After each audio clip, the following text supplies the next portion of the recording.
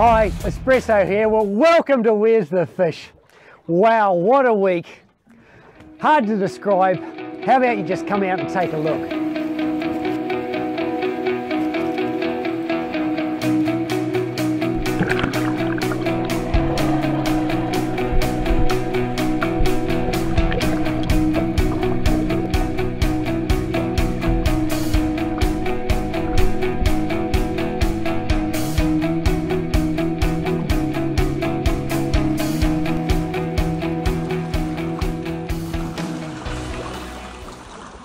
Here's something I've learned to help drop less fish.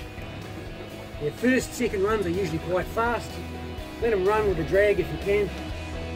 But then when you're trying to retrieve the fish, lift your rod, not too far, wind on the way down, but make sure you don't drop your rod too fast.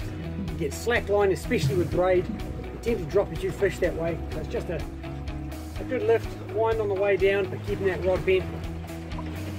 So there you go, nice fish. Just keep it bending your rod at all times and you'll land more of them.